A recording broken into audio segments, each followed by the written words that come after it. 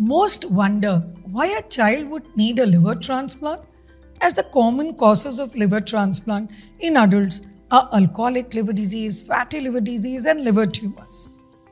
Children are not miniature adults. The need and timing for liver transplantation is decided very differently as compared to adults. Hi, I'm Dr. Neelam Mohan, Head of Pediatric Hepatology from Medanta's liver team, and welcome to the Liver Show. Today, I have with me Dr. Soin, who's going to address on pediatric liver transplantation. Dr. Soin, why is the expertise in pediatric liver transplantation so rare and special? Dr. Neelam Mohan, very nice to be with you on the Liver Show. My pleasure to have you here. Now, pediatric liver transplantation is a completely different specialty. Just like you said, children are not miniature adults. Indeed, there are so many unique challenges in pediatric liver transplantation, and that is why the expertise for it is quite rare. If you take 10 centers that do adult liver transplantation, perhaps only one of them will do pediatric liver transplantation. And why is that so? There are challenges at all levels, at all stages of pediatric liver transplantation. Now, while selecting children for transplantation, we commonly find that they are malnourished and we have to build them up nutritionally so that they can withstand the major surgery. Now, that is the first challenge.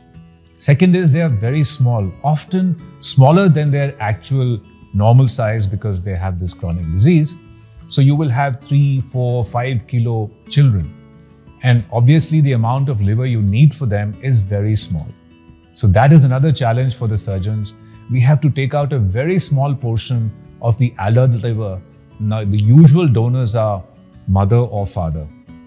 So we need to take out 1/6 or 1/8 of that liver. And when you take out a small portion of the liver, then obviously the blood vessels supplying that portion of the liver, the bile duct draining that portion of the liver are very small. So that means that you need microscopic surgery. Very fine, meticulous surgery needs to be done on these small babies. Among about 4,300 liver transplants that we have done over the last 25 years, only 500 have been in children. But that in itself is a large experience. At Medanta, we believe in having 1:1 nursing care for these children, both in ICU and in ward, to provide the results, and we offer more than 97% success rate before discharge. Let me talk about the pre-transplant care. We need to address vaccination issues, nutrition issues. We know that liver is an organ which supplies bile, which is required for the digestion of food. So these children are often malnourished, and we should not delay the transplant too much because it has an impact on the physical and the mental growth of a baby. Having talked about the pre-transplant care and the challenges that we face in transplantation, let me now address with Dr. Soin what are the good thing about the outcome of pediatric liver transplant, because good centers now are able to give 95% 1-year survival rate and close to 90% 10-year survival rate. Dr. Soin, would you agree how many children we have who are more than 10 years post-transplantation?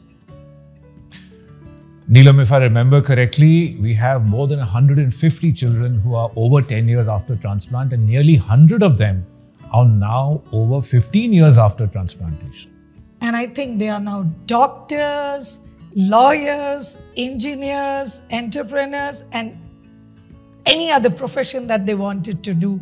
And more than a dozen of our children are now married and have their own children. So every child with a liver disease definitely stands a chance.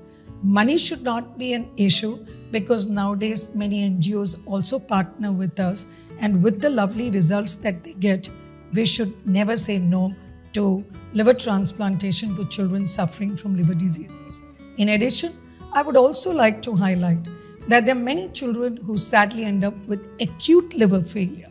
The livers were doing well, but due to viral hepatitis or drugs, etc., you might get an acute liver failure, and within days, one would need a liver transplant to save them. Even in those cases, the outcome is phenomenal.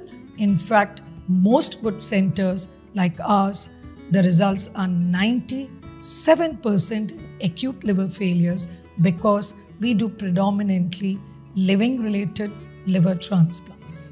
So true, Neelam.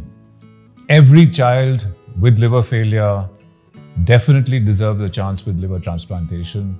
In fact, you remember so many patients, parents ask us, how long will my child live?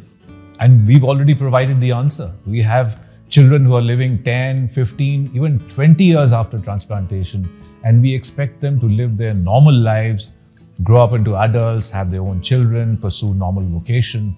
So pediatric liver transplantation in that sense, I completely agree, is very gratifying.